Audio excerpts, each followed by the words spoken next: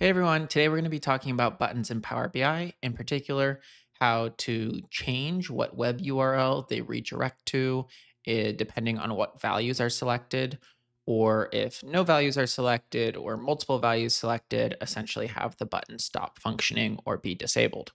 Before we hop on into that, I did want to quickly touch on my audio quality. I got a new mic, so I think I have got 30 days to return it. So if my audio is still really bad, please let me know so I can go return this and try another one. With that, let's go ahead and let's take a look at what we're going to be building. Okay, so what we have is nothing pretty, it's nothing fancy, but it's meant to show some real functionality here. So as you can see, I have multiple values selected, and as a result, there's no URL being generated. And when I click this link, it doesn't do anything. However, if I have just one value selected, you can see the URL changes and the button is enabled. And when I click the link, it goes to that URL. So why is this super useful? This is super useful if you're trying to link to a paginated report, right? And you're trying to pass in parameters. You might only want the paginated report link to activate if you have one parameter selected instead of multiple parameters.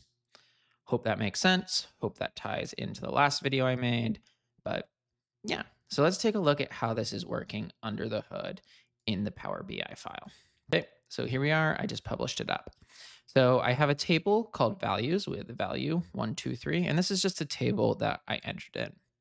I have a binary measure that returns essentially a true or false. That's going not has one value, and then it's looking at the values column. So what this does is if I have multiple values selected, it returns true. If I only have one value selected, it returns false.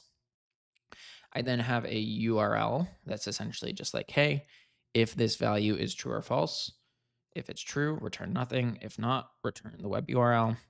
And then I have a color that's essentially doing the same thing, but just one color being the grayed out color that shows the button's deactivated, and the other color being the black one that shows that the button is not activated. If we go and we look at the button itself, the action is set to a web URL. The function is set to the URL field or URL measure that I defined below. And then if we go down to the border, right, and if we look at that border, the border is just based on button color. And that's it. It's pretty simple, super functional. So if you enjoyed this video and you want to make my $150 mic purchase worth it, please consider subscribing, liking this video, watching all the way through. I make videos on SQL, Power BI, Python, Fabric, random ramblings. Really haven't made a video on SQL in a little bit. Probably due for that. I still need to continue to build on my Learn SQL for Free video series. So with that, thanks for watching, and I hope you have a good night.